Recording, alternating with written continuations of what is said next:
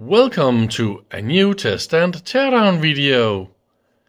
This time it's a leader LAG-27 audio generator. Let's get a little of light down here. So this one got 4 bands. So this is the frequency multiplier. And that means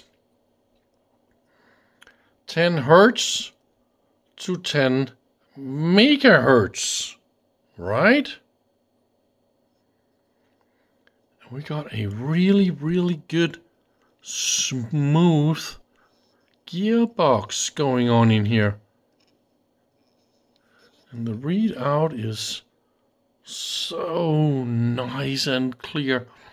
And by the way, the whole unit looks like it's brand new. I don't know if we can show the quality of the... I mean, what a mint condition. It's from about 1984. So I am super impressed to see this condition. And if we walk a little bit through this unit, oh, there's just a tiny little dent right there. That is all. This is probably a little bit of assembly. Here's our serial number. It's impossible to read. Yeah, I'm a little bit curious to look inside this one, but of course it's from Japan and 1984, so I expect this one is, there's nothing in there, just a little transformer and 2 little boards, because they are really good to make stuff super cheap and simple and cost optimized. They start doing that really early. I mean, this is really close to what I expected. Maybe there's one more circuit board compared to what I... Yeah, okay. Of course we got a circuit board around the multiplier here with some trimmers for accuracy. A really good circuit board with all that.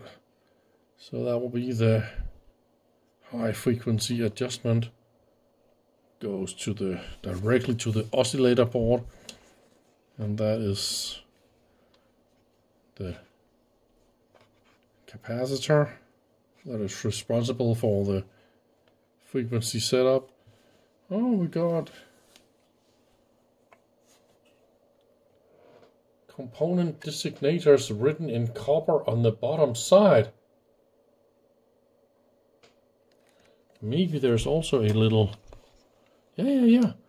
See, we even got designators on the top. It's impossible to see, but we got white silk screen designators on the top of the circuit board. Shielded cables.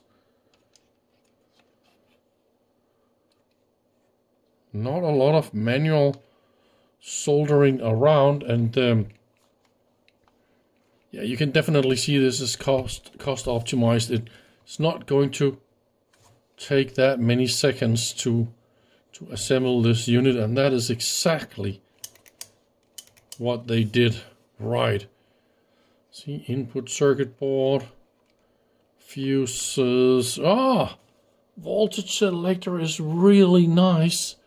So you just pull this and then click it into the correct voltage, nicely written here, so you don't need a manual or anything like that. And then there's just a little voltage regulator or something like that. Oh, there's even a little transistor going on. Okay, and then the 3 or 4, 5, 4 wires from the power supply go to the main board. Really?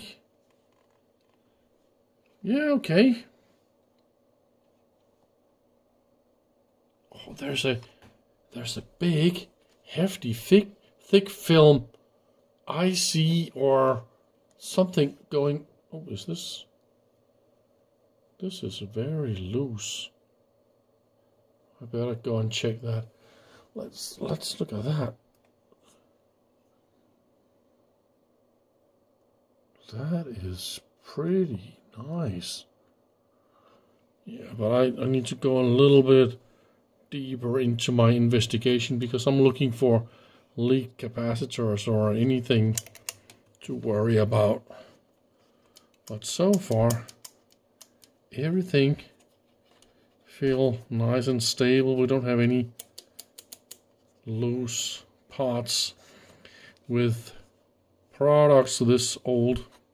Sometimes knobs or stuff just gets loose, and so that is a part of my investigation to check for all the different things that I can fix mechanically. But let's try and power this up. Oh, there's another thing I really love to mention. Even the power cable it's really thick, but amazingly soft. The feel is just really wow. How did they make it so flexible and really sexy? This is not normal for a cable this thick, but this is nice. Ha! I love it. Yeah, this is good. So, and then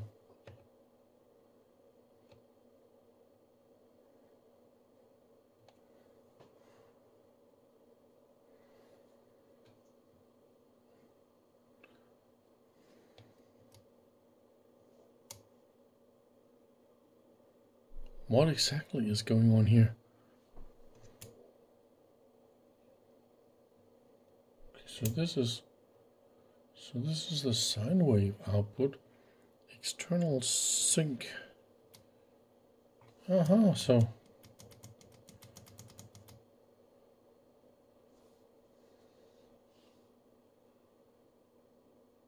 really, okay, so external synchronization is always a sine wave. I did not expect that. I was expecting it to be a square wave, and then always a square wave, right? And then this the main output. You can of course see. So this is main output sine wave. So if we switch it to square wave, main output is square wave, but my synchronization is always a sine wave. How weird is that? Okay, so what about the frequencies? So if we go for 10, like that, 10 times 100 is 1 kilohertz, right? And my scope here says 993. Okay, but we can also make 1 kilohertz here. Let's look down here. 100 times 10, and that is 1043. So that is the accuracy. So here it's a 4% error. Oh, and it was supposed to be able to handle 10 hertz. Okay, can you do 10 hertz? Here you go. 10.06. Oh, how about that? And it should be able to do 10 megahertz. Oh, look at that. And then that was 103 kilohertz. Where are we? 100 here is 974 kilohertz. And here is our sine wave output 973, 104, 10.2. Okay. So it's not super accurate, and I can even see the distortion is not super at the very high. But if we go down a little bit, then it's nice and fine again.